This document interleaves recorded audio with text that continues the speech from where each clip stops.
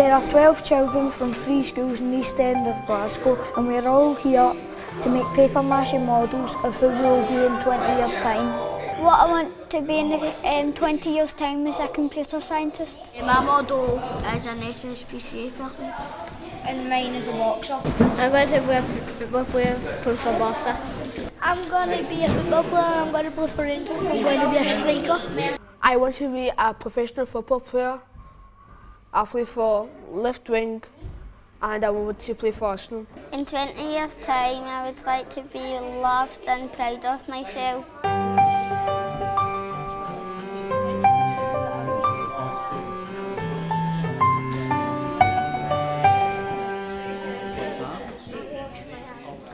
Well, I think there's been a recognition in recent years that we need to intervene much earlier in young lives rather than having a reactive approach. Once young people's lives do drift into things like offending and crime, and often the huge reoffending rates as well. When we look at Pullman, for example, 87% of the inmates there have been there before. And I think there's been an increasing recognition that we need to intervene much earlier and in more creative ways to try and prevent those patterns of behaviour occurring and steer young people towards positive pathways. Be honest in 20 years' time. You have to be an honest person. This doesn't really concern what my job is going to be. But as a person, your personality would like to be an honest person. Definitely. No, maybe. Definitely. Maybe. I think I've seen loads of things this morning. For instance, bringing children together in much smaller groups where they almost have a one-to-one with adults. Doing things like circle time where every child was rewarded and told something positive about themselves. These kinds of children and young people are so used to being told negative things. Do you ever find yourself giving compliments? Yeah? What would you give somebody a compliment about, Paul? If they're doing good work. What would you say to them? That's really good work, what you're doing. Great, brilliant. And we've heard some of you do that this week, so it's fantastic. So we've got to give you a little something out of the treasure chest just now. There's 3 things on this piece of paper, and you're only going to share the first thing, because the other 2 things are just between us and you, so it's private for you.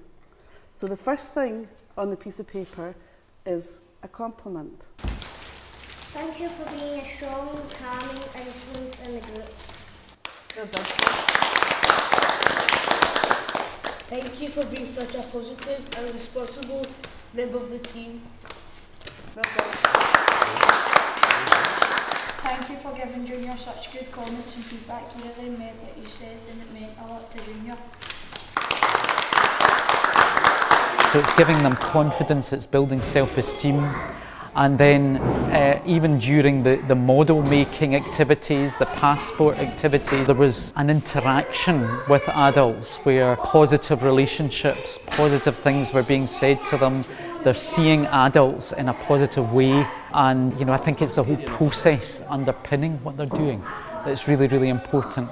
And also just thinking about where they want to go in life, and that they can have the confidence to actually reach out to those and try and achieve those aspirations.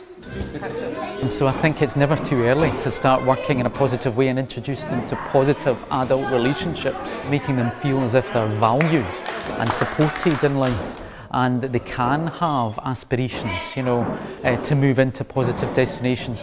I think, primary school age is a really good time to start doing that, because certainly some of the young lives that I've worked with, you've got people, that are in their teenage years that have had a catalogue of chaotic circumstances within their lives. And looking back across these life trajectories, you sometimes think, if only something could have intervened much earlier to try and steer them in the right directions. So I think projects of this kind are very, very important for that reason.